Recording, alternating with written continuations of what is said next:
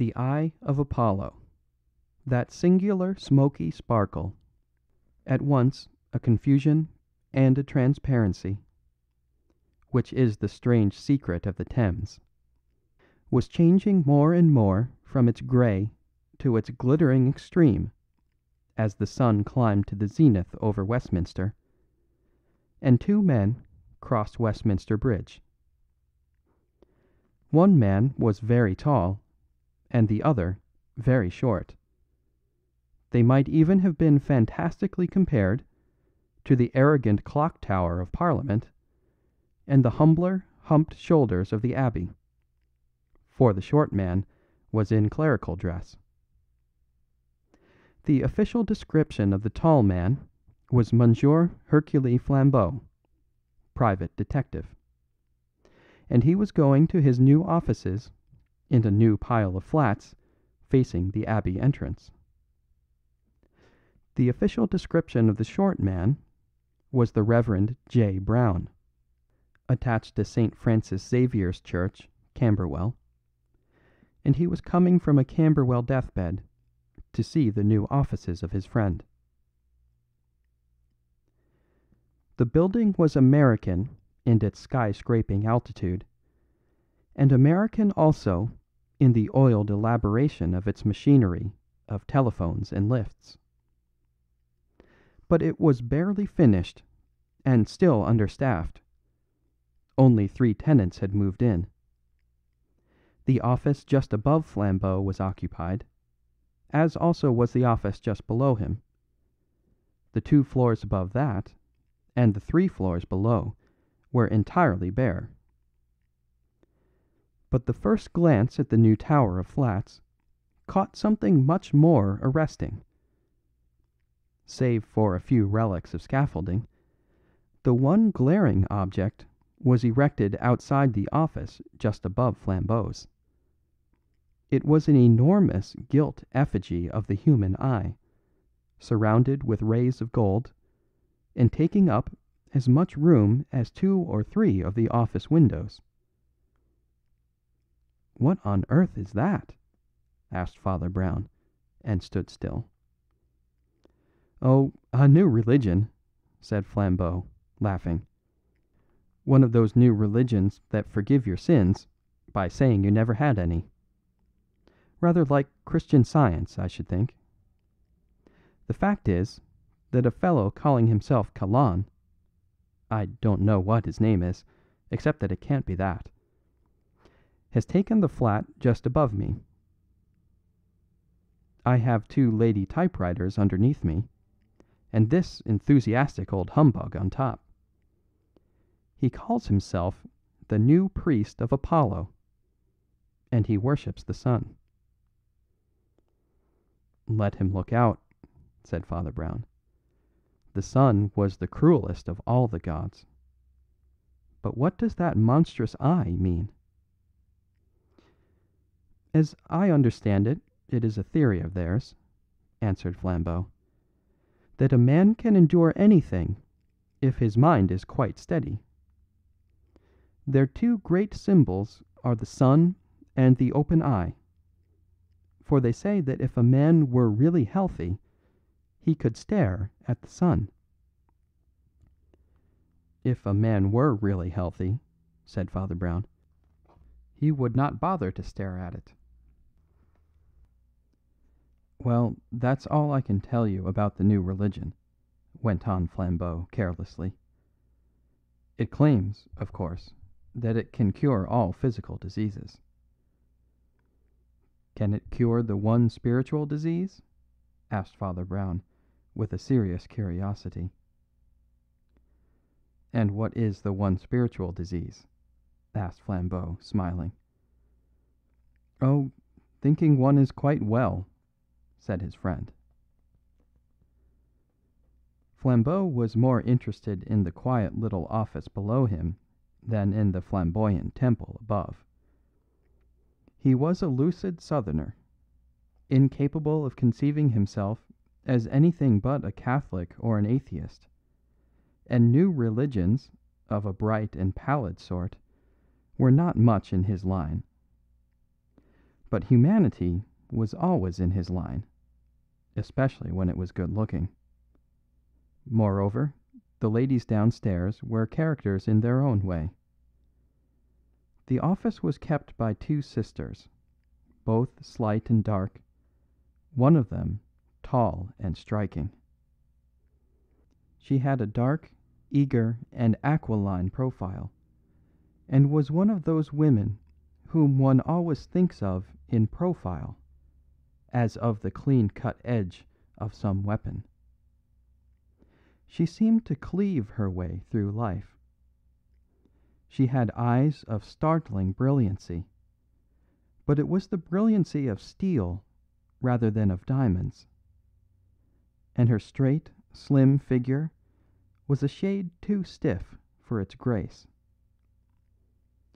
Her younger sister was like her shortened shadow, a little grayer, paler, and more insignificant. They both wore a businesslike black, with little masculine cuffs and collars. There are thousands of such curt, strenuous ladies in the offices of London, but the interest of these lay rather in their real than their apparent position.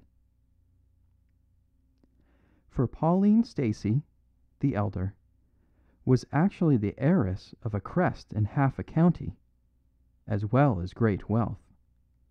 She had been brought up in castles and gardens before a frigid fierceness, peculiar to the modern woman, had driven her to what she considered a harsher and a higher existence. She had not, indeed, surrendered her money. In that there would have been a romantic or monkish abandon quite alien to her masterful utilitarianism. She held her wealth, she would say, for use upon practical social objects.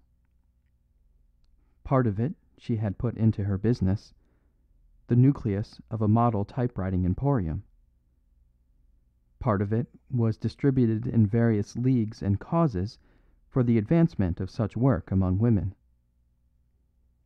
How far Joan, her sister and partner, shared this slightly prosaic idealism, no one could be very sure. But she followed her leader with a dog-like affection which was somehow more attractive, with its touch of tragedy, than the hard, high spirits of the elder.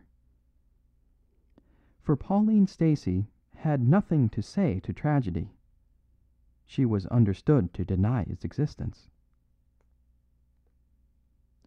Her rigid rapidity and cold impatience had amused Flambeau very much on the first occasion of his entering the flats.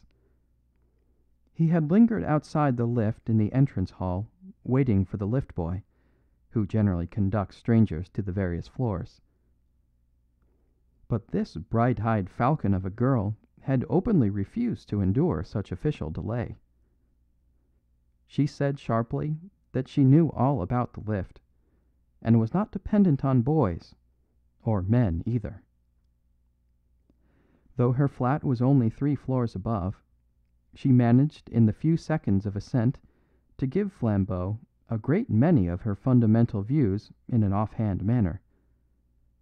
They were to the general effect that she was a modern working woman and loved modern working machinery. Her bright black eyes blazed with abstract anger against those who rebuke mechanic science and ask for the return of romance. Everyone, she said, ought to be able to manage machines, just as she could manage the lift. She seemed almost to resent the fact of Flambeau opening the lift door for her.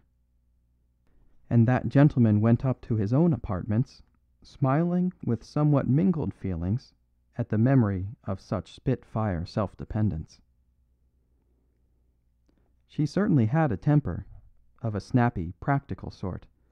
The gestures of her thin, elegant hands were abrupt or even destructive. Once Flambeau entered her office on some typewriting business, and found she had just flung a pair of spectacles belonging to her sister into the middle of the floor and stamped on them. She was already in the rapids of an ethical tirade about the sickly medical notions and the morbid admission of weakness implied in such an apparatus. She dared her sister to bring such artificial, unhealthy rubbish into the place again. She asked if she was expected to wear wooden legs, or false hair, or glass eyes, and as she spoke, her eyes sparkled like the terrible crystal. Flambeau, quite bewildered with this fanaticism, could not refrain from asking Miss Pauline, with direct French logic, why a pair of spectacles was a more morbid sign of weakness than a lift, and why, if science might help us in the one effort, it might not help us in the other. "That is so different," said Pauline Stacey loftily. "Batteries and motors and all those things are marks of the force of man. Yes, Mr. Flambeau, and the force of woman, too. We shall take our turn at these great engines that devour distance and defy time. That is high and splendid. That is really science. But these nasty props and plasters the doctors sell, why, they are just badges of poltroonery. Doctors stick on legs and arms as if we were born cripples and sick slaves. But I was free-born, Mr. Flambeau. People only think they need these things because they have been trained in fear instead of being trained in power and courage, just as the silly nurses tell children not to stare at the sun, and so they can't do it without blinking. But why, among the stars, should there be one star I may not see? The sun is not my master, and I will open my eyes and stare at him whenever I choose." "Your eyes," said Flambeau, with a foreign bow, "will dazzle the sun." He took pleasure in complimenting this strange, stiff beauty, partly because it threw her a little off her balance. But as he went upstairs to his floor, he drew a deep breath and whistled, saying to himself, "So she has got into the hands of that conjurer upstairs with his golden eye." For, little as he knew or cared about the new religion of Calonne, he had heard of his special notion about sun-gazing. He soon discovered that the spiritual bond between the floors above and below him was close and increasing.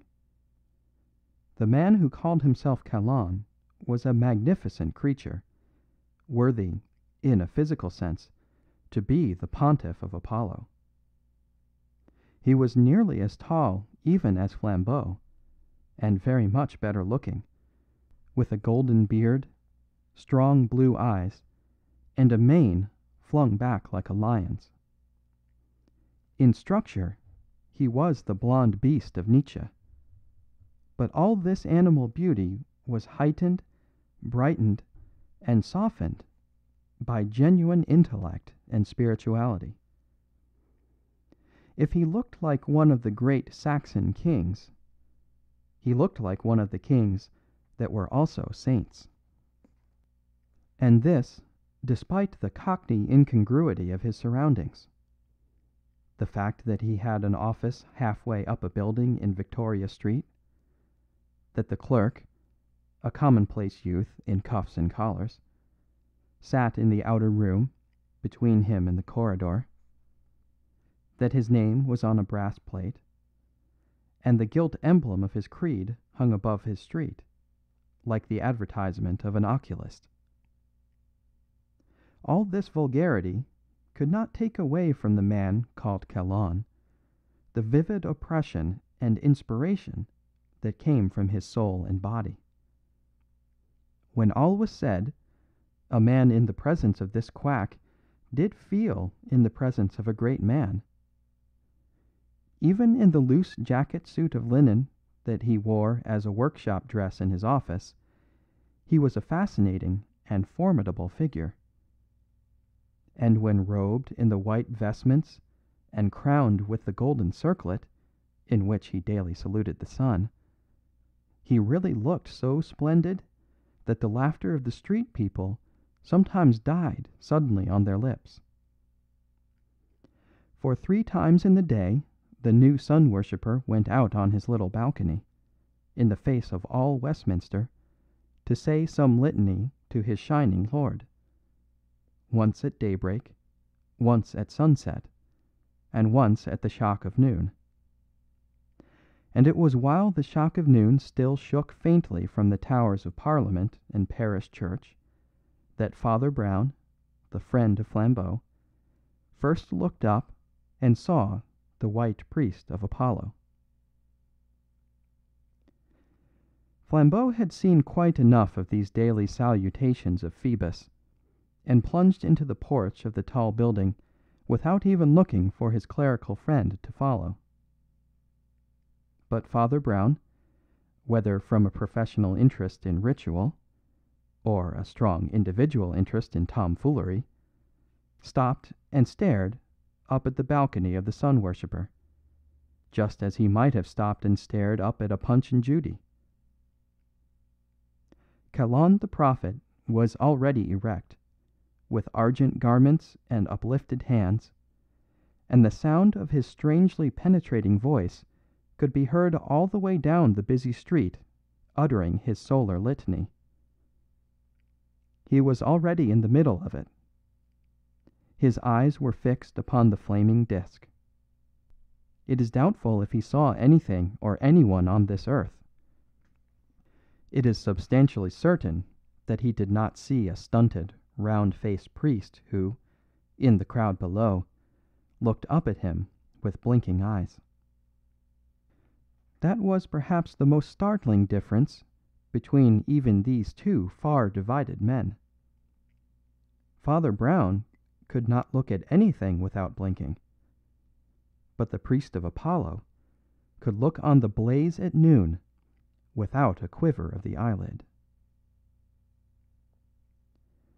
"O sun," cried the prophet, "O star that art too great to be allowed among the stars, O fountain that flowest quietly in that secret spot that is called space, white father of all white unwearied things, white flames and white flowers and white peaks, Father who art more innocent than all thy most innocent and quiet children, primal purity into the peace of which a rush and a crash like the reversed rush of a rocket was cloven with a strident and incessant yelling. 5 people rushed into the gate of the mansions as 3 people rushed out, and for an instant they all deafened each other. The sense of some utterly abrupt horror seemed for a moment to fill half the street with bad news. Bad news that was all the worse because no one knew what it was. 2 figures remained still after the crash of commotion: the fair priest of Apollo on the balcony above, and the ugly priest of Christ below him. At last the tall figure and titanic energy of Flambeau appeared in the doorway of the mansions and dominated the little mob. Talking at the top of his voice like a foghorn, he told somebody or anybody to go for a surgeon. And as he turned back into the dark and thronged entrance, his friend Father Brown slipped in insignificantly after him. Even as he ducked and dived through the crowd, he could still hear the magnificent melody and monotony of the solar priest, still calling on the happy God, who is the friend of fountains and flowers. Father Brown found Flambeau and some 6 other people standing round the enclosed space into which the lift commonly descended. But the lift had not descended. Something else had descended, something that ought to have come by a lift. For the last 4 minutes Flambeau had looked down on it, had seen the brained and bleeding figure of that beautiful woman who denied the existence of tragedy. He had never had the slightest doubt that it was Pauline Stacey, and, though he had sent for a doctor, he had not the slightest doubt that she was dead. He could not remember for certain whether he had liked her or disliked her. There was so much both to like and dislike. But she had been a person to him, and the unbearable pathos of details and habit stabbed him with all the small daggers of bereavement. He remembered her pretty face and priggish speeches with a sudden secret vividness which is all the bitterness of death. In an instant, like a bolt from the blue, like a thunderbolt from nowhere, that beautiful and defiant body had been dashed down the open well of the lift to death at the bottom. Was it suicide? With so insolent an optimist, it seemed impossible. Was it murder? But who was there in those hardly inhabited flats to murder anybody? In a rush of raucous words, which he meant to be strong and suddenly found weak, he asked where was that fellow Kalon. A voice, habitually heavy, quiet, and full, assured him that Kalon, for the last 15 minutes, had been away up on his balcony, worshipping his god. When Flambeau heard the voice and felt the hand of Father Brown, he turned his swarthy face and said abruptly, "Then, if he has been up there all the time, who could have done it?" "Perhaps," said the other, "we might go upstairs and find out. We have half an hour before the police will move." Leaving the body of the slain heiress in charge of the surgeons, Flambeau dashed up the stairs to the typewriting office, found it utterly empty, and then dashed up to his own. Having entered that, he abruptly returned with a new and white face to his friend. "Her sister," he said, with an unpleasant seriousness, "her sister seems to have gone out for a walk." Father Brown nodded. "Or she may have gone up to the office of that Sun man," he said. "If I were you, I should just verify that, and then let us all talk it over in your office. No," he added suddenly, as if remembering something. "Shall I ever get over that stupidity of mine? Of course, in their office downstairs." Flambeau stared, but he followed the little father downstairs to the empty flat of the Stacys, where that impenetrable pastor took a large red leather chair in the very entrance, from which he could see the stairs and landings, and waited. He did not wait very long. In about 4 minutes 3 figures descended the stairs, alike only in their solemnity. The first was Joan Stacey, the sister of the dead woman. Evidently she had been upstairs in the temporary temple of Apollo. The second was the priest of Apollo himself, his litany finished, sweeping down the empty stairs in utter magnificence. Something in his white robes, beard, and parted hair had the look of Dore's Christ leaving the praetorium. The third was Flambeau, black-browed and somewhat bewildered. Miss Joan Stacey, dark, with a drawn face and hair prematurely touched with grey, walked straight to her own desk and set out her papers with a practical flap. The mere action rallied everyone else to sanity. If Miss Joan Stacey was a criminal, she was a cool one. Father Brown regarded her for some time with an odd little smile, and then, without taking his eyes off her, addressed himself to somebody else. "Prophet," he said, presumably addressing Kalon, "I wish you would tell me a lot about your religion." "I shall be proud to do it," said Kalon, inclining his still crowned head. "But I am not sure that I understand." "Why, it's like this," said Father Brown, in his frankly doubtful way. "We are taught that if a man has really bad first principles, that must be partly his fault. But, for all that, we can make some difference between a man who insults his quite clear conscience and a man with a conscience more or less clouded with sophistries. Now, do you really think that murder is wrong at all?" "Is this an accusation?" asked Kalon, very quietly. "No," answered Brown, equally gently.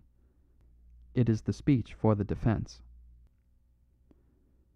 In the long and startled stillness of the room, the prophet of Apollo slowly rose, and really it was like the rising of the sun. He filled that room with his light and life in such a manner that a man felt he could as easily have filled Salisbury Plain. His robed form seemed to hang the whole room with classic draperies.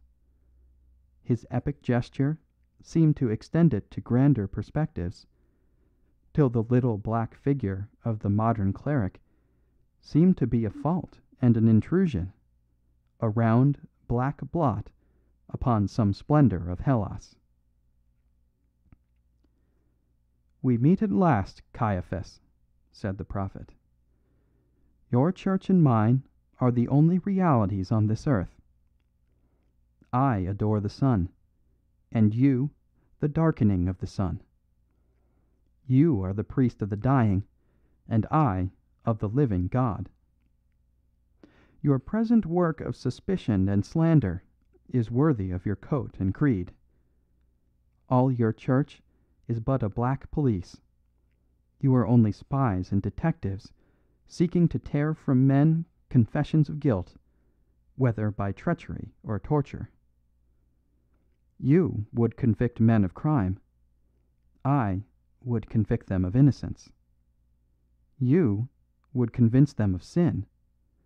I would convince them of virtue. Reader of the books of evil, one more word before I blow away your baseless nightmares forever. Not even faintly could you understand how little I care whether you can convict me or no. The things you call disgrace and horrible hanging are to me no more than an ogre in a child's toy book to a man once grown up. You said you were offering the speech for the defense. I care so little for the cloudland of this life that I will offer you the speech for the prosecution. There is but one thing that can be said against me in this matter, and I will say it myself.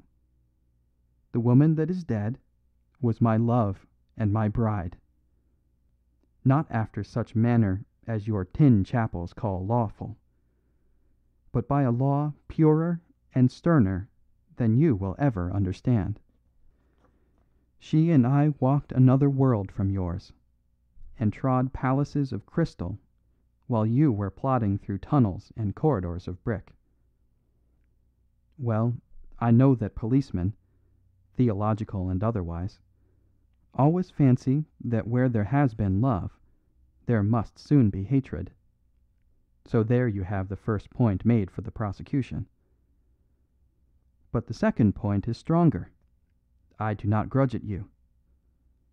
Not only is it true that Pauline loved me, but it is also true that this very morning, before she died, she wrote at that table a will leaving me and my new church $500,000. Come, where are the handcuffs? Do you suppose I care what foolish things you do with me? Penal servitude will only be like waiting for her at a wayside station. The gallows will only be going to her in a headlong car." He spoke with the brain-shaking authority of an orator, and Flambeau and Joan Stacey stared at him in amazed admiration. Father Brown's face seemed to express nothing but extreme distress. He looked at the ground with one wrinkle of pain across his forehead. The prophet of the sun leaned easily against the mantelpiece and resumed. "In a few words I have put before you the whole case against me. The only possible case against me. In fewer words still, I will blow it to pieces, so that not a trace of it remains. As to whether I have committed this crime, the truth is in one sentence. I could not have committed this crime. Pauline Stacey fell from this floor to the ground at 5 minutes past 12. 100 people will go into the witness box and say that I was standing out upon the balcony of my own rooms above from just before the stroke of noon to a quarter past, the usual period of my public prayers. My clerk, a respectable youth from Clapham, with no sort of connection with me, will swear that he sat in my outer office all the morning, and that no communication passed through. He will swear that I arrived a full 10 minutes before the hour, 15 minutes before any whisper of the accident, and that I did not leave the office or the balcony all that time. No one ever had so complete an alibi. I could subpoena half Westminster. I think you had better put the handcuffs away again. The case is at an end. But last of all, that no breath of this idiotic suspicion remain in the air, I will tell you all you want to know.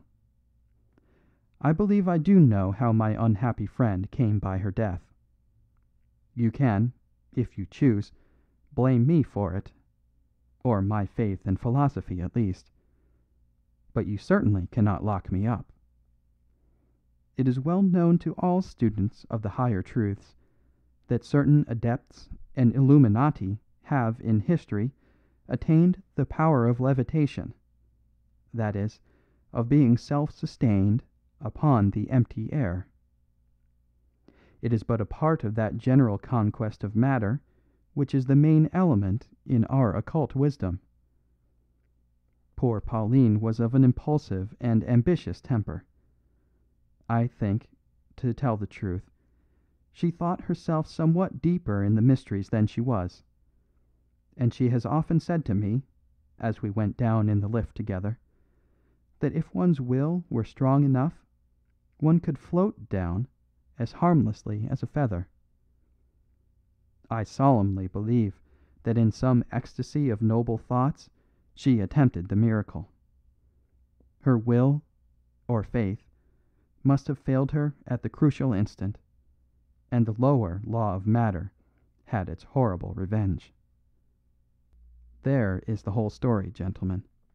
Very sad and, as you think, very presumptuous and wicked, but certainly not criminal or in any way connected with me. In the shorthand of the police courts, you had better call it suicide.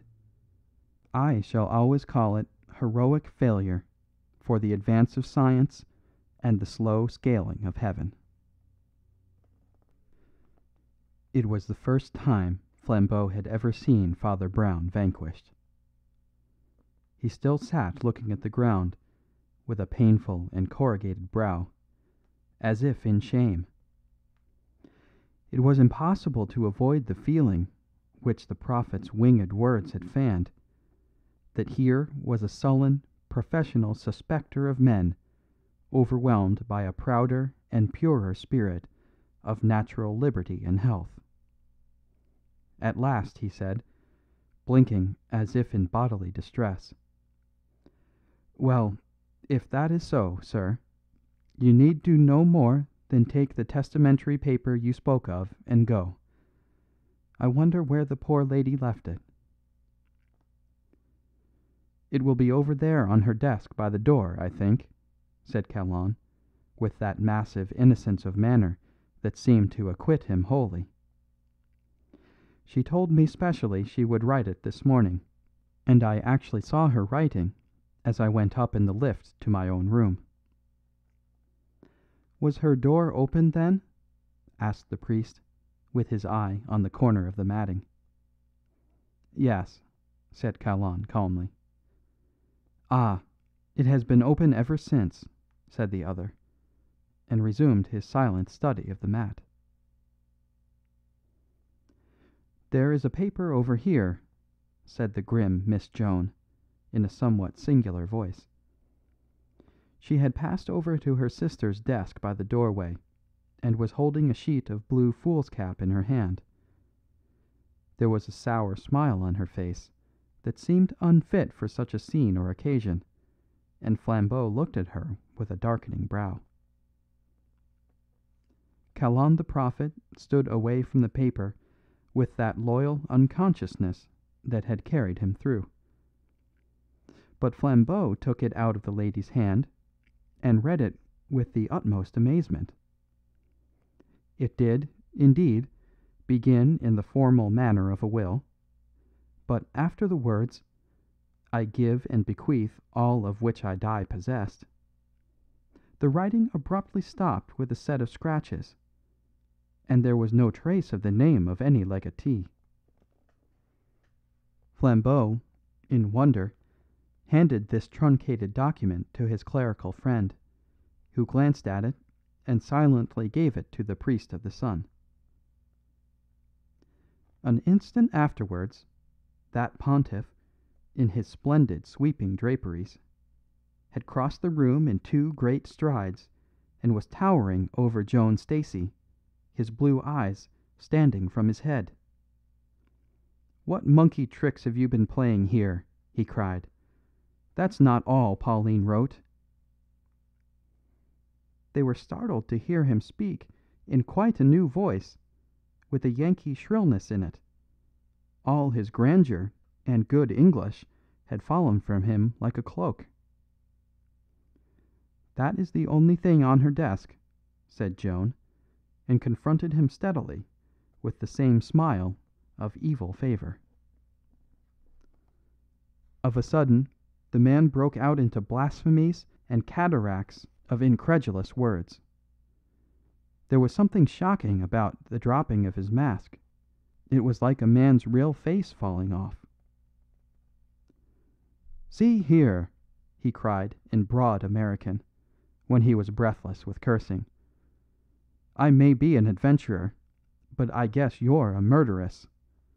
Yes, gentlemen, here's your death explained, and without any levitation. The poor girl is writing a will in my favour. Her cursed sister comes in, struggles for the pen, drags her to the well, and throws her down before she can finish it. Sakes, I reckon we want the handcuffs after all." "As you have truly remarked," replied Joan, with ugly calm, "your clerk is a very respectable young man, who knows the nature of an oath, and he will swear in any court that I was up in your office arranging some typewriting work for 5 minutes before and 5 minutes after my sister fell. Mr. Flambeau will tell you that he found me there." There was a silence. "Why, then," cried Flambeau, "Pauline was alone when she fell, and it was suicide." "She was alone when she fell," said Father Brown, "but it was not suicide." "Then how did she die?" asked Flambeau impatiently. "She was murdered." "But she was alone," objected the detective. "She was murdered when she was all alone," answered the priest. All the rest stared at him, but he remained sitting in the same old dejected attitude, with a wrinkle in his round forehead and an appearance of impersonal shame and sorrow. His voice was colourless and sad. What I want to know," cried Kalon with an oath, "is when the police are coming for this bloody and wicked sister. She's killed her flesh and blood. She's robbed me of 500,000 that was just as sacredly mine as—" "Come, come, prophet," interrupted Flambeau, with a kind of sneer. "Remember that all this world is a cloudland." The hierophant of the sun god made an effort to climb back on his pedestal.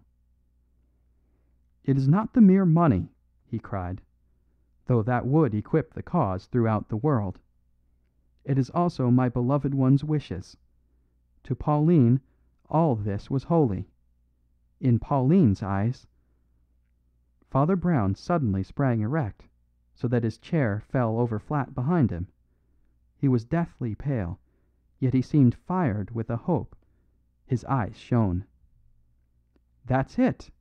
he cried in a clear voice. "That's the way to begin.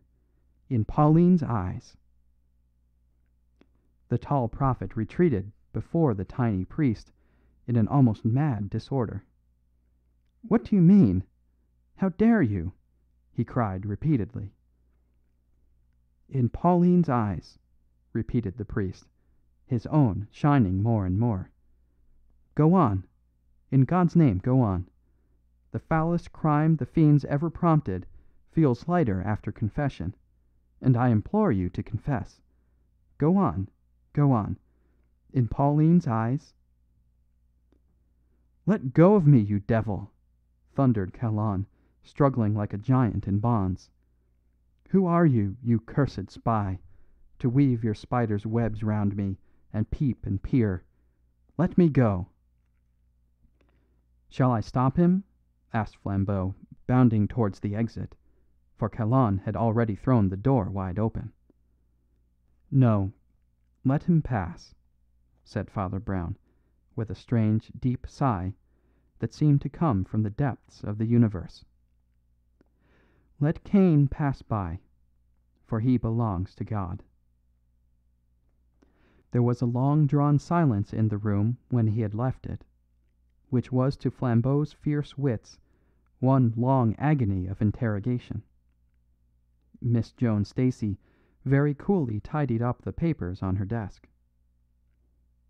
"Father," said Flambeau at last, "it is my duty, not my curiosity only, it is my duty to find out, if I can, who committed the crime."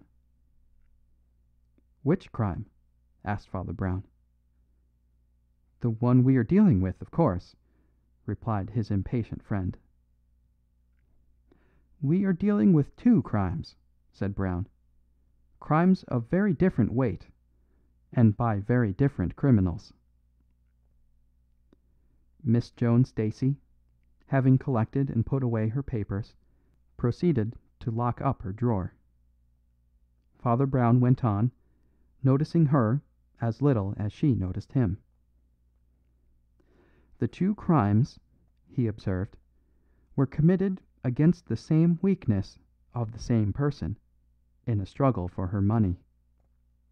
The author of the larger crime found himself thwarted by the smaller crime. The author of the smaller crime got the money."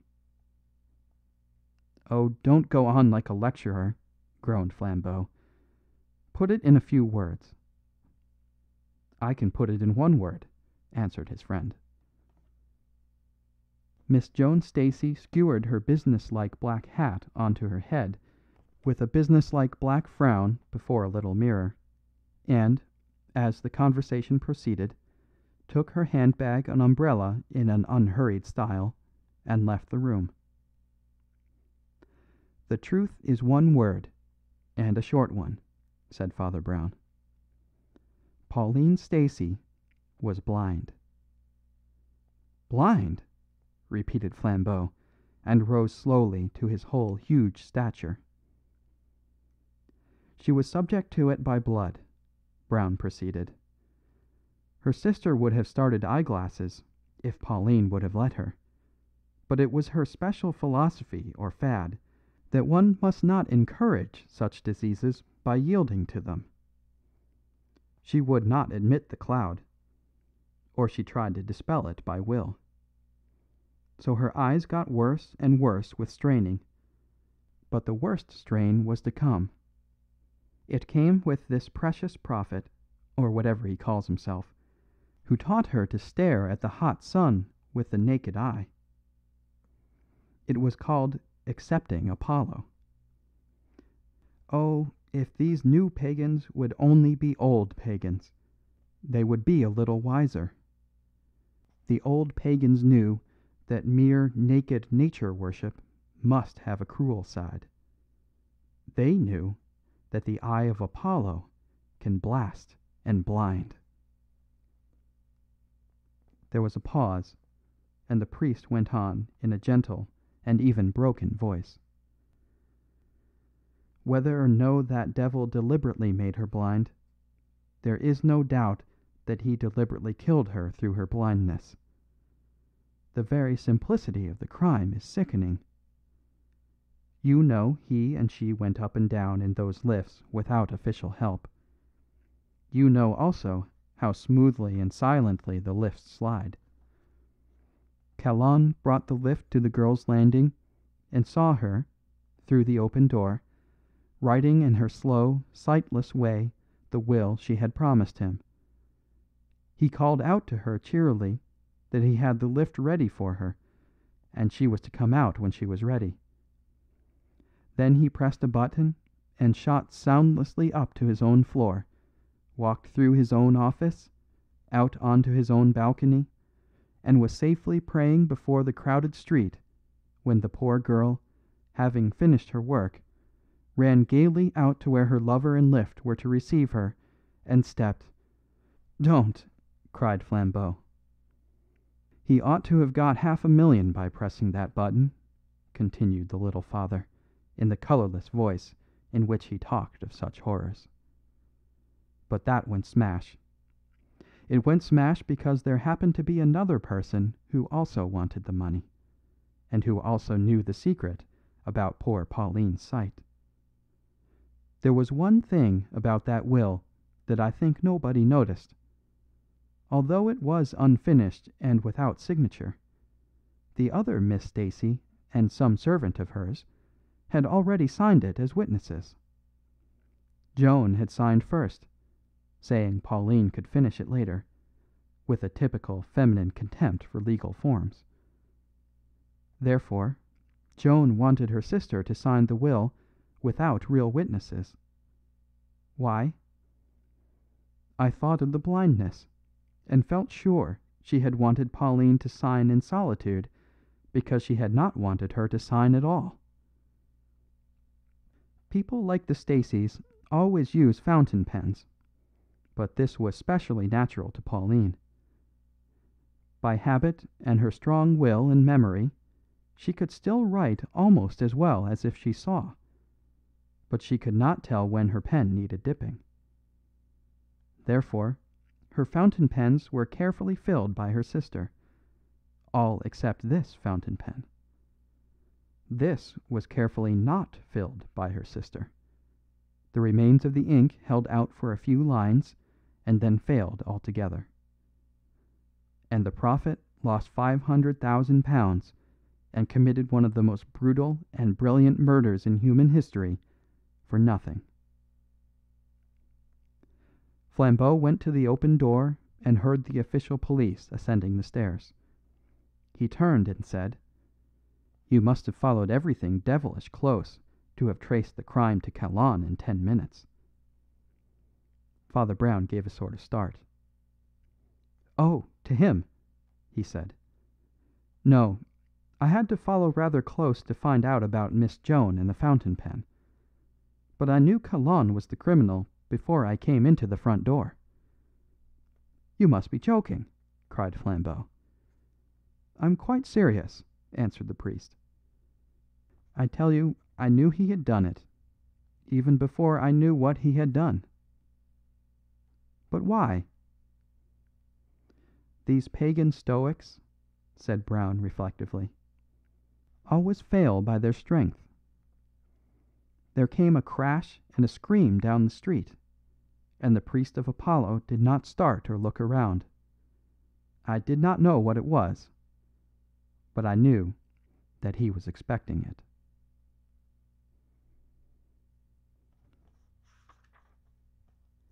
End of The Eye of Apollo.